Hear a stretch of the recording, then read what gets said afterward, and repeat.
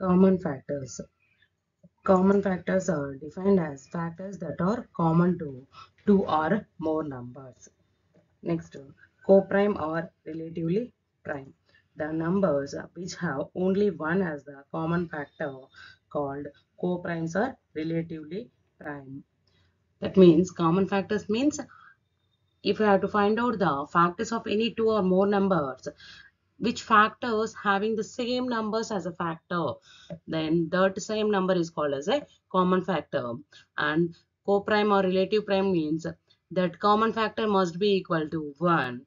Here is explained by using the example. And next, some more important points about coprime or relatively prime, that are only two primes are coprimes, but all the coprimes are need not be primes. That means two prime numbers must be coprime numbers, but all the coprime numbers need not be prime numbers.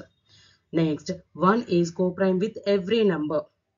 We have to find out coprime numbers with a pair of 1 that must be the coprime numbers. Any two successive numbers or integers are always coprime. Any two successive numbers or integers are always coprime. Example, for example, 8, 9, 10, 11, 30, 31. That's it. And next one, the sum of any two coprime numbers are always coprime with their product.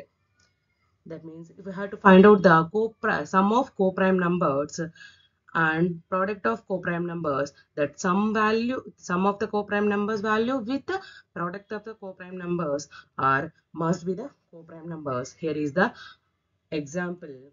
And next, two even numbers can never form a coprime. Important point is two even numbers never form a coprime. And last point is, if two numbers have their unit digits as 0 and 5, then they are not coprime to each other. That means if any two numbers in their unit digit we have 0 or 5, then that numbers not two numbers cannot form a coprime numbers. Thanks for watching.